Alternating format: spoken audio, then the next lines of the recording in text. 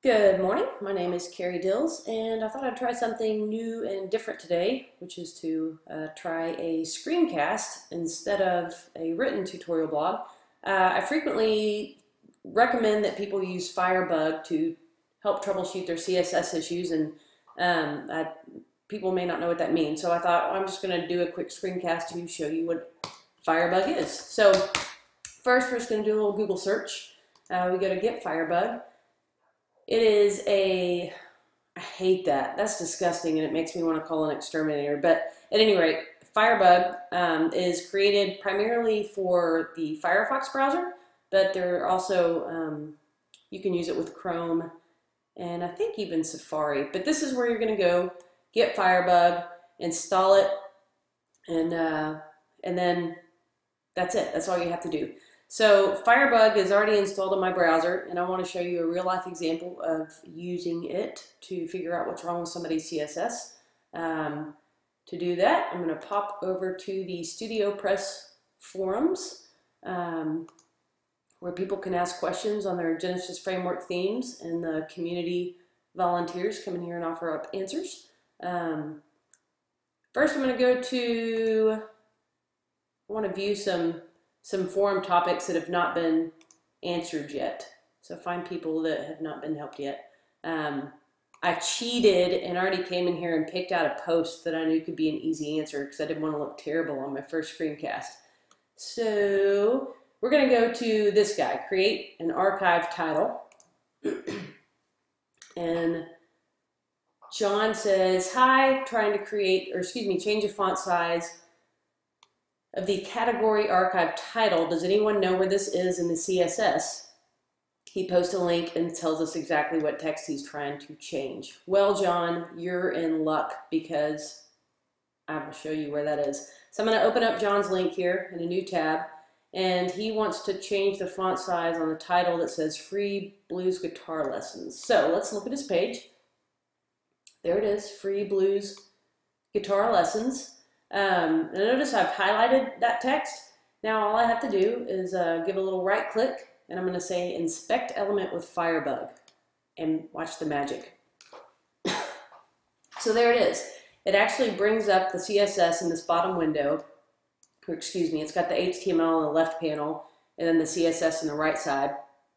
And for this element, free blues guitar lessons, I can see that's this H1 element with class archive title, and it's already pulled up the CSS that's styling that. So right there, font size is set to 30.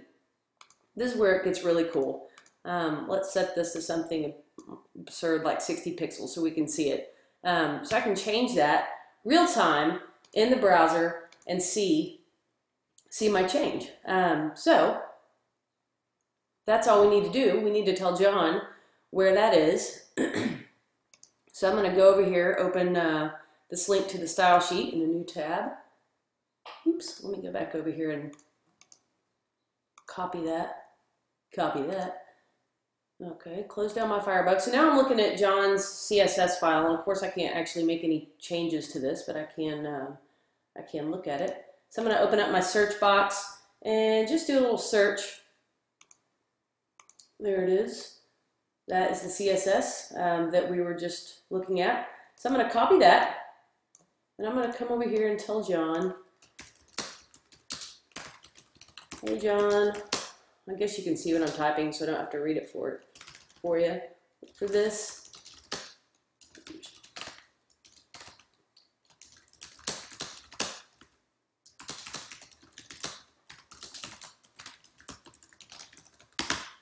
all right, so John, check this out in your CSS.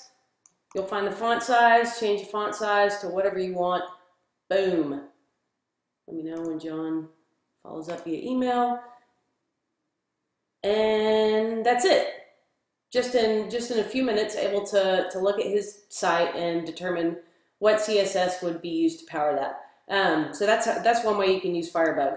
Or really, I guess that's the only way you can use Firebug because that's what it's meant to do. But I mean, check this out. So you can go in here, we can add, let's say color is red. Yeah, I can preview that in the browser. And whatever I hover on over here on the left-hand side is going to show up in the right-hand side. So let's go to his header, and let's dig down. There's a wrap, there's a title area, widget area. I want to get to that menu and maybe change the size of his menu items. So, okay, now we're getting somewhere. Okay, so you can see how we can keep digging down and get to these individual elements.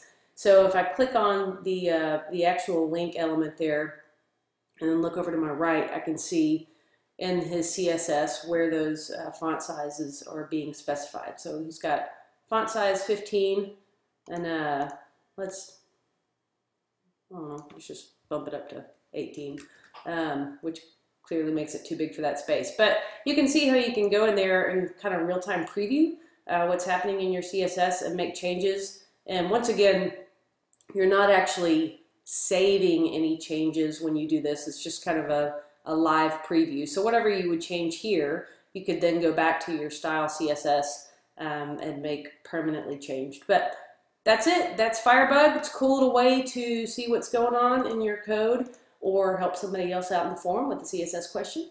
Hope you've enjoyed. Thanks. Bye.